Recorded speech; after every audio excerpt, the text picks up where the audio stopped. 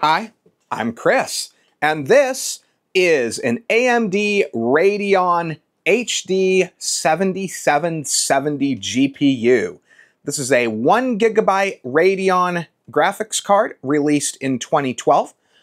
So this was, unlike many of my other GPUs that kind of look nice, this was actually a kind of an everyman's GPU. This was never one of those fancy flagships that I always show off. This was kind of a mid-level GPU.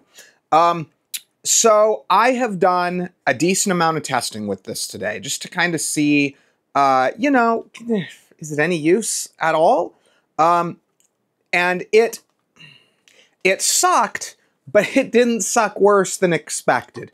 It had the same basic set of capabilities as, say, like an HD 7970, for example, just slower. Because this is the same technology as a 7970, which means it's actually pretty similar technology to the first generation R9 GPUs as well. It's just slower.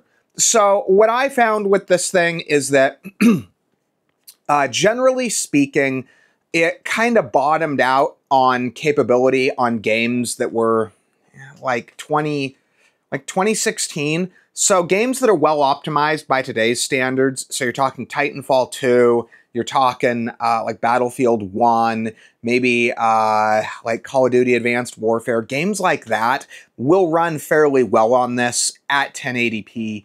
I didn't test I didn't test Call of Duty Advanced Warfare, but I bet you might be able to hit like low 1440s. That game actually will run on just about anything from what I've seen. But I would strongly recommend against buying this, just because working GPUs tend to only sell for so low. And so the money that you could spend on this, you'd be better off. You probably find a 7970, an R9 290X, even like a GTX 980 for the same $25 to $40 on the used market. So it's not that it's bad for what it is, it's just not good for the minimal amount of money you're gonna have to spend to get it. So anyway, I hope you guys found this quick look at the Radeon HD 7770 interesting, and thanks for watching.